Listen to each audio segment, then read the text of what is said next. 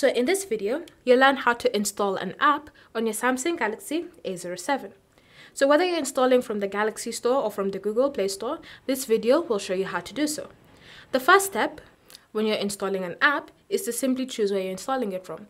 Again, these instructions will apply whether you're installing it from the Galaxy Store or from the Google Play Store.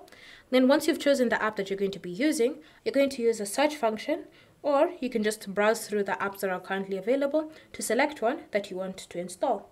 So go ahead and look for an app that you wish to install on your phone. And then once you found it, simply select it. Once it's been selected, you're then going to choose the option Install and simply wait for the app to be downloaded onto your phone. Wait patiently, as it might take some time depending on the app size and the strength of your Wi-Fi.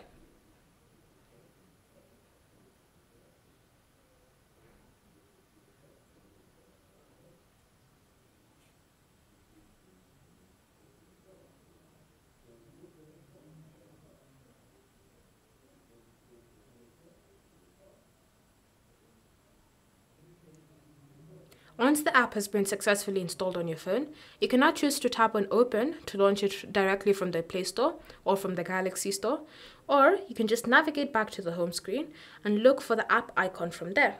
Once you found it, you can still launch it from here, and once you go through the process of setting it up, whether it's signing in with your details or creating an account, you'll now be able to use that specific app on your A07.